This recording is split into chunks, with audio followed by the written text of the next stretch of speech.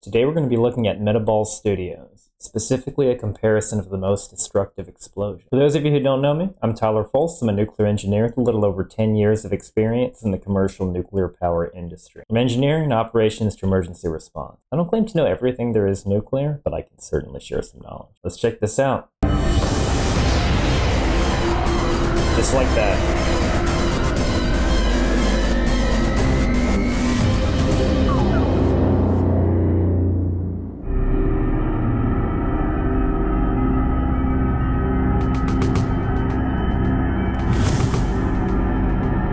Okay, so they're going to start off small just for scale, it looks like.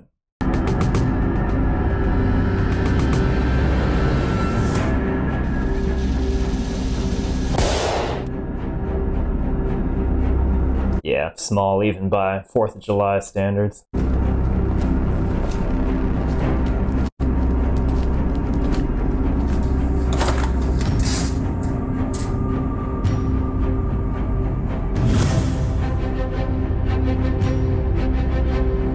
Grenades.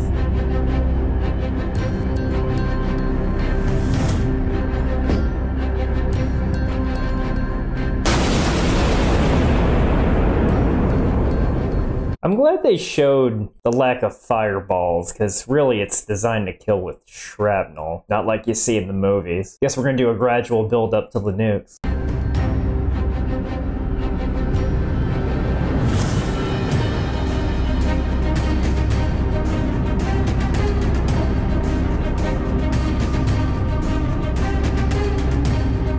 One of my coworkers in his office had a Claymore as his background for his phone, and he was a Marine, and he had it that when you'd open it, you'd see the front toward enemy part. He had an interesting sense of humor.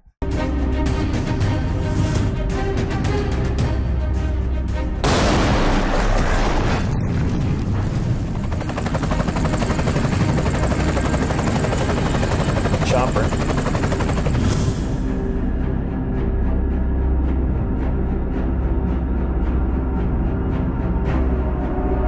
Okay, so yeah, we're getting at just a few kilograms of TNT. Nuclear weapons, the smallest nuke and launcher was this monstrosity, the W-54 Davy Crockett, but it was still between 10 and 20 tons of TNT. It was taken out of service for obvious reasons. But yeah, this Hellfire missile is a classic.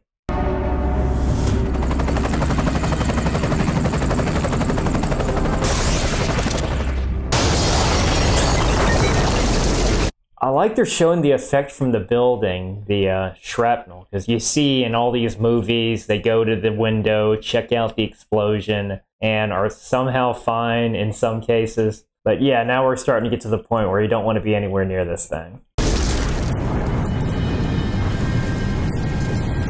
That is to say, not even the next building over. Comes a bomber.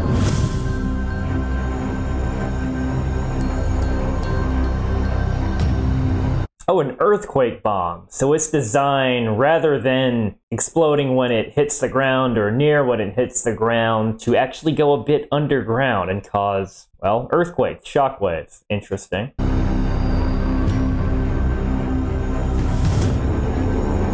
That's heavy for back then, 2,400 kilogram explosive.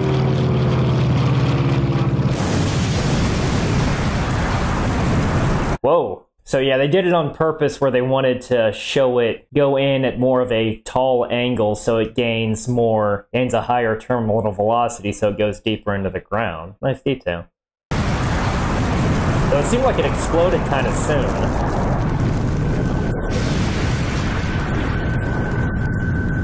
This should leave a pretty big crater.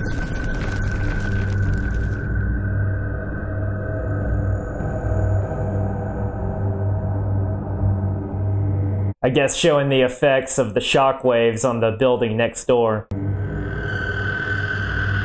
Yeah.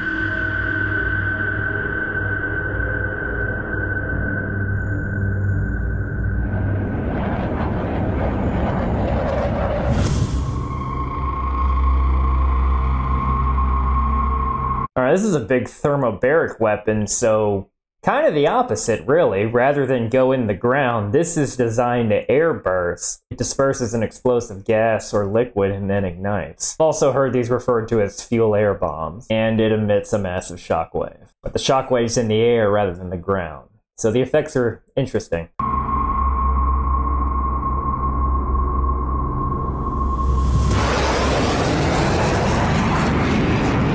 Oh, and they changed the bomber. They had a Lancaster, and now they have a Tu-160 by the looks of it.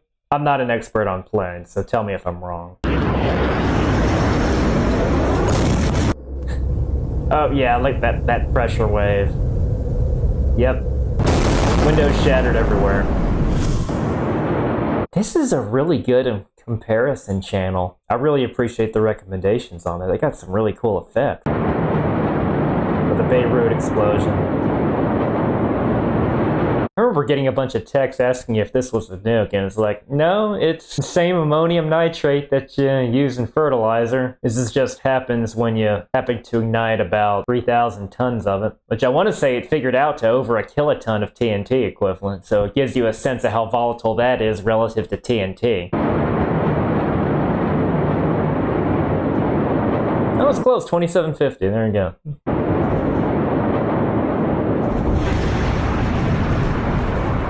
Yeah.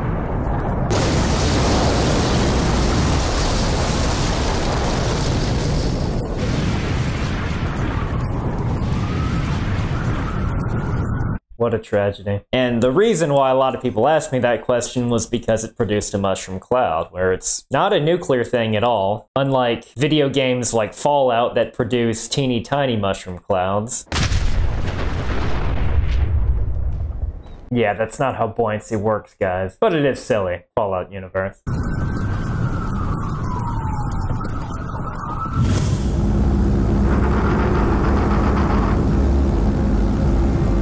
Okay, now we get to the nuclear weapons.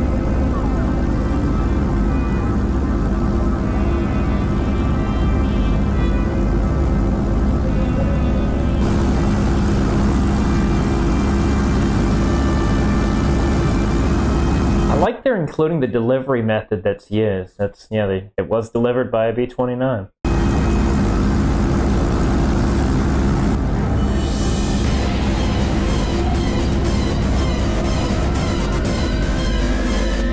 Okay, good. They should show it as an airburst, because it was an airburst, unlike a lot of the portrayals that exploded going off at ground zero for some reason.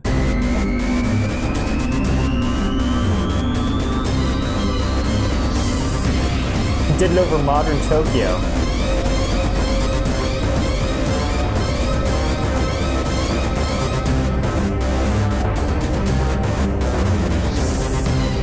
Let's see.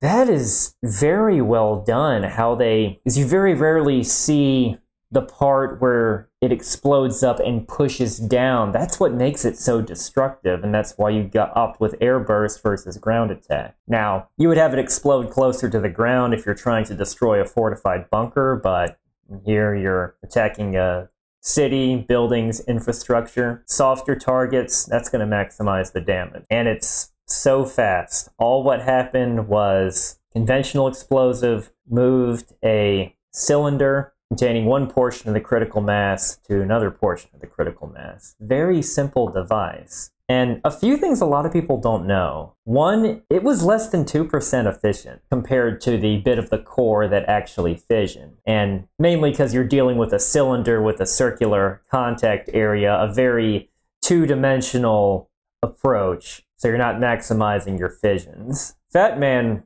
because it involved a spherical implosion, got at a way more efficient use of its critical masses, about 17%. Over 20% if you count the natural uranium-238 tamper. And it was, but even still, it was the explosion that was the most deadly. Out of 100,000, killing 70,000, 80,000 people. very quickly from the fireball and the blast and shockwave, though thousands more died afterward due to the effects of burns, shrapnel. Some of the things people died of would be highly treatable. The problem is he destroyed such a big area and no one's going to get medical care in there in time. And of course there's radiation poisoning. Didn't kill as many people as a lot of people think, but it was over 5,000 at the low end. And I'm talking about the effects of immediate acute radiation poisoning. I'm not counting, that's not including the people that would go on to develop cancer within the next 5-10 years of exposure. Quite a horrific weapon. And all nuclear weapons, the nuclear part of the reaction is super fast compared to the explosive part that got the critical mass together. All the fissions were completed in a few shakes. A shake is 10 nanoseconds. If you happen to be in a position where you can see this, by the time the light can travel from ground zero to your eyeball, the nuclear reaction is ancient history. なんやあれ。マジやばくね?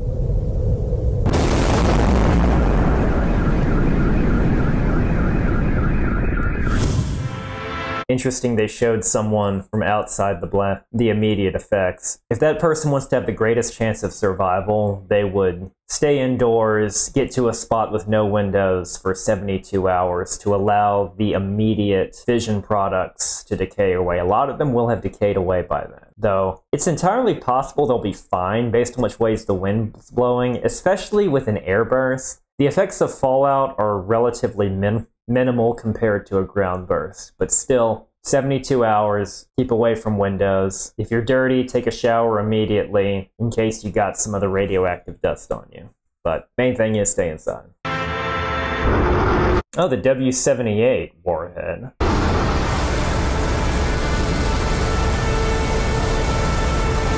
Minuteman III referring to the missile.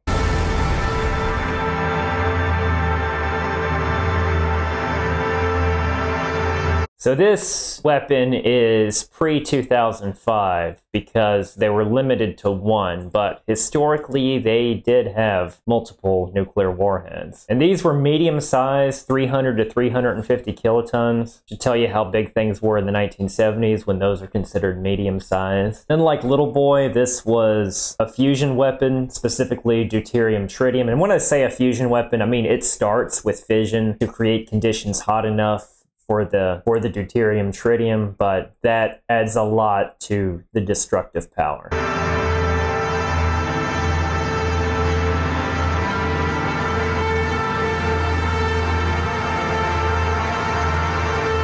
Okay, 350, that checks out.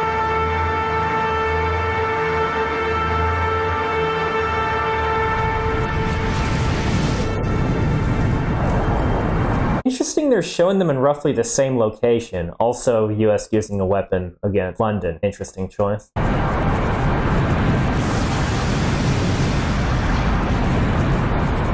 So, as far as estimated fatalities from the blast, that depends just as much as population density like everything else. Obviously, if you target cities, it's going to be way higher than targeting out in the country. The denser the city, sure. It's possible for something the size of Little Boy to kill over 1 million people if it's in that densely packed of an area. So I think they're showing if it impacted London, and I'm guessing the outskirts of London. They don't necessarily have to be that close for a multiple warhead weapon that separates in the upper atmosphere. But I'd take that with a pretty good sized grain of salt.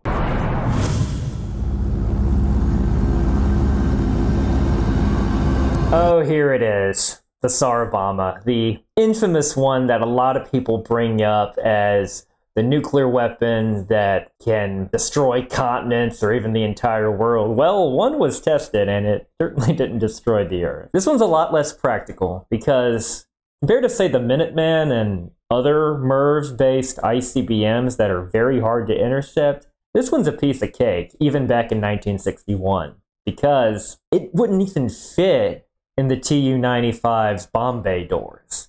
So this is going to be a very obvious radar signature that would be quite easy to intercept, even back then. So this was clearly an impractical weapon, and look, the people that designed it knew that. They just wanted to make a really big bomb that was a propaganda weapon that had zero intent of being deployed in surface. Plus, you're concentrating all your destructive firepower to one area. It would be a whole lot more efficient to spread it out on multiple locations. Rather than making a 50 megaton bomb, you could make 51 megaton bombs or 100, 500 kiloton bombs. It's ridiculous. And it would be quite easily shot down. And no, the bomb would not explode it would not ignite in a nuclear fireball the way it would if you shot it down, like you see in video games. It would have to be armed, then ignited. But this animation's gonna be cool, though.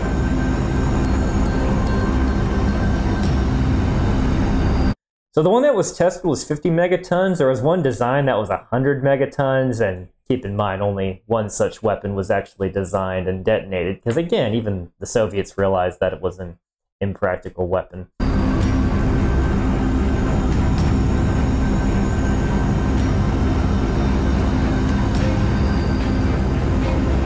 One of the reasons why it was 50 megatons is because 100 megatons would be too big that the pilots couldn't make it to a safe distance. That's another reason why it had a parachute off. I mean, look at it. It's it's not exactly a smart bomb. Of course, I'm so sorry to anyone living in New York. Their city becomes a favorite target for disasters, and I'm just as guilty. On one of my other videos, I think I showed one on New York City, so just always seems to be that way. Realistically, though, this thing would have a very hard time making it to New York City. There's so many ways for it to get intercepted.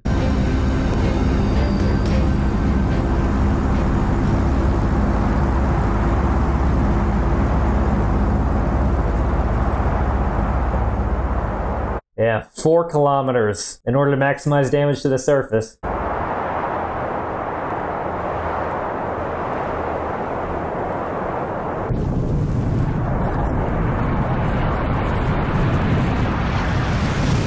Looks like a second sun. This is beautifully done.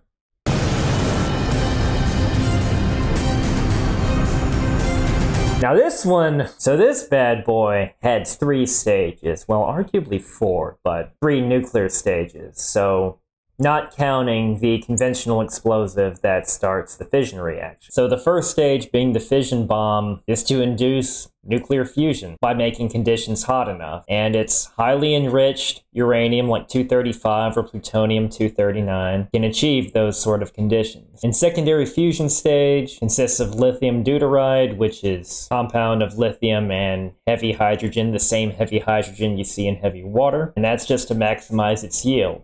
So Tsar-Bomba had another layer of fusion or thermonuclear material, which is interesting. It's much more of a percentage of energy just from fusion compared to fission. So didn't really have that much fallout because there's not a whole lot of fission products for a weapon of that size anyway. And it was detonated at a much higher altitude. And yeah, if you keep making your bomb disgustingly big, you could conceivably make your bomb bigger, upwards of 100 megatons, though this thing was already pretty disgusting at 50 megatons in terms of trying to transport this thing.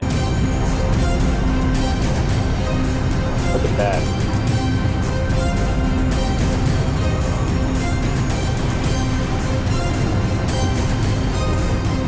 That is an immense shockwave, and the plane in real life did feel this shockwave. It didn't crash, but the shockwave was certainly noted as it immediately changed course to get out of, as it immediately banked and turned away from what would be the explosion. So it's powerful, but this simulation is doing a pretty good job. It's showing it destroy greater New York, but it's certainly not taking out all or half or even a significant percentage of North America like some of these conspiracy theorists believe.